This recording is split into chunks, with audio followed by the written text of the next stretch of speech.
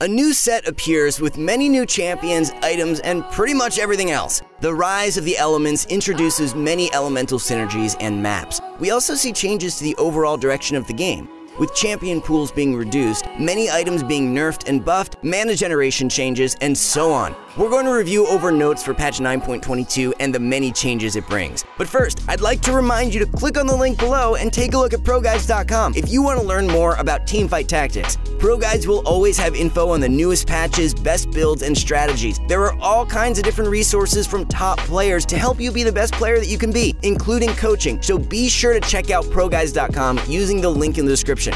Alright, let's get right back into the video. Now, let's start with general changes. We're starting with map changes, the board increasing by an entire row. This opens up a lot more space to position around AoE while giving you more freedom with the elemental tiles. This also increases the strength of assassins, making it harder to protect your backline with a bigger map. Player damage goes from 3, 3, 3, 4, 5, 6 to 2, 3, 4, 5, 6, 7, increasing the late game damage but making the first few rounds a lot easier on you. Speaking of damage, with the introduction of the Summoner class, summoned units do not deal damage to you directly if you lose. However, if the Summoner is killed before the round ends, their damage is counted for if their summoned units are alive. To give an example, if Malzahar summons his Voidlings but dies during the round, he still deals damage to you if the Voidlings are alive. Moving on, level 8 gets slight changes to its drop rates, with 5 costs going from 8 to 6% drop rate and increasing the 4 cost drop rate from 22 to 24%. Finally, when you pick up an item on Carousel, you can no longer collide with other little legends, both of these being very minor changes. Moving on to ranked changes, you can no longer lose LP getting top 4. Simultaneously, you can no longer gain LP at bottom 4. This is a slight change more directed for those in higher elo. For regions, we see changes to the total amount of challengers and grandmasters to different regions. Korea, Vietnam, and China will have 300 challengers and 700 grandmasters. EUW and North America will have 200 challengers and 500 grandmasters. For every other region, they will only have 50 challengers and 100 grandmasters. That's all for rank changes, so let's move on to some big changes towards the champion pools. The champion pools are seeing an overall decrease, making it a lot more important to scout your enemy teams. 1 cost units get a massive decrease from 39 to 29. 2 costs get a moderate decrease from 26 to 22 units. 3 costs get decreased from 18 to 16. 4 costs get decreased from 13 to 12. And finally, 5 costs remain unchanged, staying at only 10 units. This means you have to scout a lot more frequently. Contested comps are harder to go for, so watch out. Next up, there are slight mana generation changes. All 1-star champions gain 8 mana per attack, 2-star champions gain 10 mana per attack, and finally 3-star champions gain 12 mana per attack. Mana generated from taking damage was reduced by 15% as well. These changes aren't too significant except for the mana generated from taking damage being reduced. This makes frontlining units directly a lot more risky, most likely needing supporting tanks alongside them as well. We see a lot of item changes, more specifically towards spatula items due to the removal of many synergies. Spatula and Needlessly Large Rod make Inferno's Cinder, making a unit into an Infernal. Spatula and Tear of the Goddess make Mage's Cap, making a unit into a Mage. Spatula and a Chain Vest make Warden's Mail, making a unit into a Warden. Spatula and Negatron Cloak turns into Talisman of Light, making a unit into Light. And finally, Spatula and Sparring Glove makes Berserker's Axe, making a unit into a Berserker. Talking about spatula items, they no longer give double stats, only giving stats to the item used to make it. So Mage's Cap only gives 20 mana. Deathcap's ability power amplification goes from 50% to 75%, which is insane. Dragonclaw's magic resistance gets reduced from 75% to 50%, being a pretty significant nerf overall, making it a lot more unfavorable. Giant Slayer receives nerfs from 5% maximum health true damage on hit to 8% current health as physical damage. This nerf is pretty significant, greatly reducing how much damage this item does, especially since it went from true to physical damage.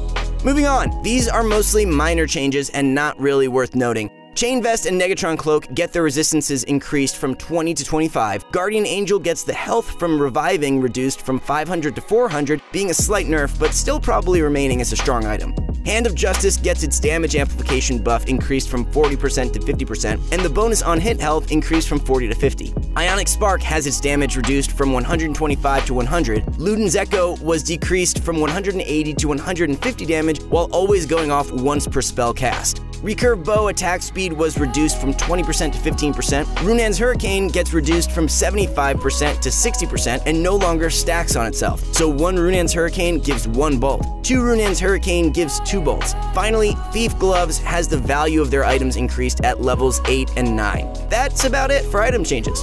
To finish our patch notes rundown, there are slight quality of life changes to the UI. Champions that contribute to a trait will have their portrait and tier information in the tooltip. So if you're unsure which units you need for your Infernal synergy, just hover over Infernal on the bar on the left. If you want to learn all about the new synergies and champions though, make sure to check out our previous guide on them. Now that we finished going over patch 9.22 changes, let's get into our predictive item tier list. Remember that set 2 just became live, so feel free to let us know in the comments below on things you've tested that were super strong or super weak. This is just what our challenger analysts predict, but we'll be sure to update this list again in the near future. Starting off in our S tier list, we have Morrocrux, Rageblade, Iceborne Gauntlet, Mage's Cap, Thieves Gloves, and Zephyr. Starting with Morrocrux, this item is extremely strong at all stages of the game, most effective on AoE units like Syndra or Singed. The amount of damage the item can provide against compositions like Summoners, Wardens, or Mystics can be insane, while negating healing from Redemption or Janna.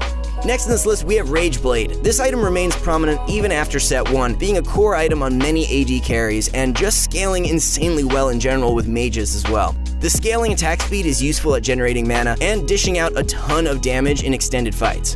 Iceborne Gauntlet is next on this list. The attack speed debuff on this item is ridiculous and synergizes extremely well with Jax or Wind Synergy and Wind Map. This not only makes it harder to kill your tanks, but also can provide a massive attack slow to the enemy team.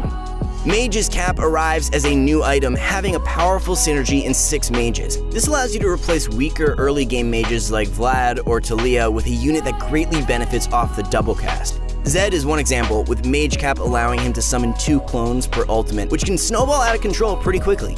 Lux is an obvious choice for this, giving her double cast lets her effectively get her mana refund a lot more consistently, which in return lets her ult again and again, and the cycle continues.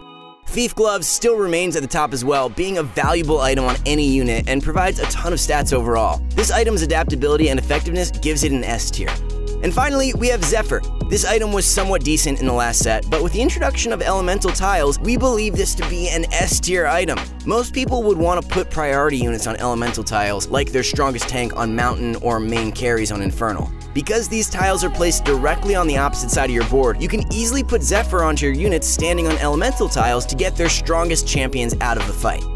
On to our A tier list. We have Runaan's Hurricane, Infinity Edge, Force of Nature, Berserker's Axe, Redemption, Rabadon's Death Cap, Arcane Gauntlet, Trap Claw, Rapid Fire Cannon, Luden's Echo, and Static Shiv. Let's start off with Runaan's Hurricane, receiving a major change of no longer requiring a spatula, replacing Cursed Blade's recipe. This item is A tier because of its ability to spread on-hit effects like Red Buff while providing an extra 60% damage to every auto as long as they are in range. This item is powerful on carries like Twitch, Ashe, and Sivir, but by itself needs more support to be truly effective. Moving on to Infinity Edge, being the best crit item in the game. The crit damage bonus, the extra crit chance, and the bonus AD makes this item ridiculously strong, especially on carries like Kha'Zix. Force of Nature is next on the list, being a strong item in general. While its cost is expensive, being 2 spatulas, it's always good in general if you're not particularly using spatulas in your comp, and an extra unit is always handy. Next up, Berserker's Axe. Being a strong item with the ability to apply on-hit effects in a cone, we think this item has a lot of potential, being especially strong on units like Master Yi, who gets a massive attack speed buff with bonus on-hit damage. This item does not work well on ranged carries though, as it forces them to jump into melee range. Redemption is next on our list. Though being weak to Morrocrux and Red Buff, the item is insanely powerful in general, especially with tankier compositions. The sustain it provides can help you win streak in the early and mid game where people might not usually have grievous wounds.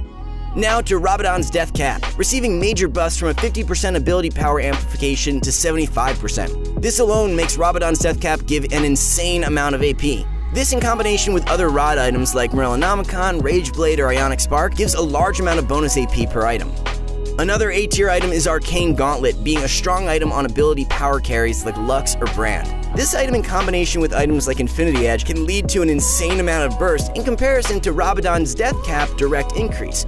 Speaking of sparring gloves items, Trap Claw is also on the A list, providing a decent stun to anyone trying to hurt your backline carry. This is a good defensive tool against champions like Kiana or LeBlanc, who typically want to stun your backline. Rapid Fire Cannon is next on the list, being a great defensive item for ranged carries. With the increase to map size, they can keep themselves at a safe distance while also gaining attack speed from Rapid Fire Cannon. Luden's Echo is a strong early item, synergizing with fast casters like Kog'Maw, Ezreal, and Kindred. The damage it provides is decent, but falls off later into the game. Last but not least, we have Static Shiv. This item becomes a bit stronger with the removal of Knights. The item is strong on any carry if you're looking for a strong early and mid game, though typically being outshined by Rageblade towards the late game. Moving on to our B tier list, we have Phantom Dancer, Frozen Heart, Deathblade, Seraph's Embrace, Hand of Justice, Spear of Shojin, Hush, Swordbreaker, Titanic Hydra, Gunblade, Warmogs, Bloodthirster, Giant Slayer, Talisman of Light, Quicksilver Sash, and Red Buff. Phantom Dancer is here to start us off for B tier items. This item is a decent defensive item, especially if someone is running Infinity Edge. It negates your carries from being burst down by assassins like Kha'Zix. However, the item essentially does not do anything if they don't crit, and useless against magic damage without Arcane Gauntlet. Now to Frozen Heart being a decent defensive item, the attack speed slow it provides can be strong, and it synergizes really well with units like Singed, Zed, and Kha'Zix. And our next item is Deathblade, seeing more play with many items getting nerfed. The AD it provides is insanely strong with carries like Sivir or Twitch, capable of stacking insanely fast. It also serves as a strong counter item against summoner comps, since every summon gives it an additional stack. Seraph's Embrace is a decent item, providing 40 mana and an additional 20 mana per cast. There's a lot more units that synergize with it, like Kha'Zix, Ezreal, and Kindred. This item is decently strong, even on units like Brand, giving a 40 mana boost. Hand of Justice is up next, providing decent damage and on-hit health. The damage buff is insane, while the on-hit health buff might be decent early, it does fall off later into the game. Spear of Shojin is somewhat decent to provide mana for carries like Malzahar, Brand, or Zed with insanely high mana costs and want to repeatedly use their ability. The item is essentially useless on low mana cost units, and some units don't really want to spam their ultimate. Hush, Swordbreaker, Titanic Hydra, Red Buff, and Giant Slayer are decent on-hit items in this patch, but fall in strength with Gunslingers being removed. While Berserkers are strong as well, like Olaf or Mundo, these items are decent for them, but not meta-defining. Gunblade, Warmogs, and Bloodthirster are all decent sustain items to keep your carries alive. However, Grievous Wounds counters these items extremely hard, making them almost useless, only leaving them as B tier. Talisman of Light arrives onto the battlefield, being a strong item to hit 6 or 9 light, but anything less is usually not worth it. With it only fitting into one composition, it only gets a B tier. And finally, we have Quicksilver Sash. This item only gets a B tier due to the new champions having significantly less crowd control. Units like Nami can be positioned around, and units like Malphite have a small stun radius. This item can be decent if you're running a single hyper carry, but otherwise is quite low in power. Moving on to the weaker items, we have Zeke's Herald, Repeated Crossbow, Inferno Cinder, Youmuu's Ghostblade, Locket of the Iron Solari, Ionic Spark, and Dragon's Claw. First up is Zeke's Herald. This item is underwhelming and provides pretty small benefit. It's typically not worth it, being somewhat okay in Assassins. Repeated Crossbow is next, being far too inconsistent, requiring your units to die, and for it to hit your carry, they need to have an open slot. These are difficult and random conditions to meet, making the item not necessarily worth it.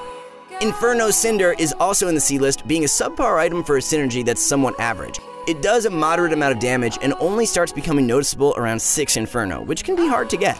Speaking of a spatula item, there's also Youmuu's Ghostblade, being pretty bad as many units don't utilize the Assassin synergy that well. Its benefit is also somewhat weak, with the bonus crit chance and damage being underwhelming. Locket of the Iron Solari still remains at the bottom, being a decent item for anti-burst, but otherwise doesn't provide anything else besides stats. Ionic Spark is next in the list, receiving nerfs and overall just being underwhelming. 100 true damage is not that much in comparison to a lot of other items, only being good against units like Kindred. And finally, we have Dragon's Claw. This item is still somewhat strong, being decent at blocking magic damage, but with its nerf to only block 50%, it's very underwhelming and leaves room for better items. And to the final part of our list, we have the D tier items. For this, we have Blade of the Ruined King and Frozen Mallet. Blade of the Ruined King and Frozen Mallet are both spatula items that are simply just not worth it. It's difficult to fit BladeMaster with Rangers and Berserkers, and also doesn't provide that strong of a benefit. Frozen Mallet is worse than BladeMaster, providing an extremely underwhelming synergy. And that's it for today. Since this was a predictive tier list, we're excited to play the new patch live on the servers now. This new patch brings a lot to the table, with many new items rising in strength. What do you guys think of the new meta, and what items do you feel are OP? Do you think any of the new spatula items are worth it? Let us know in the comments below. Until then, we'll see you guys in the next video.